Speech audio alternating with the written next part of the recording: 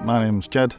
6 years ago I had a serious heart attack, and 6 months after that I was fitted with an LVAD, which is an artificial heart.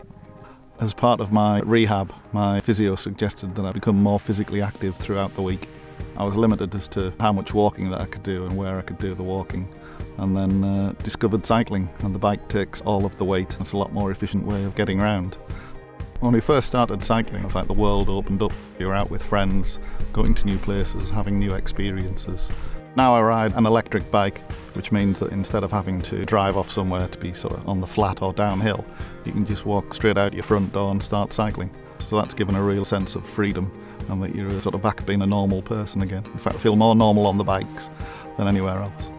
Cycling is the best thing that's happened to me since I had my heart attack. It's about freedom, friendship, and just sort of sheer enjoyment. We started off with 2 of us, and now there's 5 of us in the group. We try and get out every week. It very quickly becomes addictive. You're always planning your next ride. Both physically and mentally, I just feel a lot more positive. I feel a lot better. End up sleeping better, feeling better. You can see the muscles developing. Waiting for a heart transplant, then you want to be as fit as possible to take on such a big operation.